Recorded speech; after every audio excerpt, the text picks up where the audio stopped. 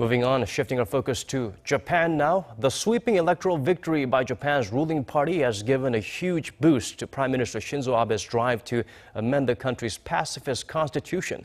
The revision would reverse the country's decision to renounce war. According to our Oh Soo-young, the move is already raising concerns among Japan's regional neighbors. Take a look.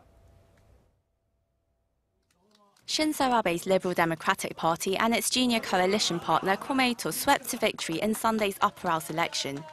This victory strengthens Abe's grip over the Japanese parliament and gives him the mandate he needs to push for a referendum on revising Japan's post-war pacifist constitution. Article 9 of the constitution has banned the country from using offensive military force ever since the end of World War II. This includes militarization on land, sea and air, as well as the maintenance of other war potential capacities. Abe and his ruling party aim to amend the post-war constitution and expand Japan's military activities to build up normally functioning forces under the principle of collective self-defense.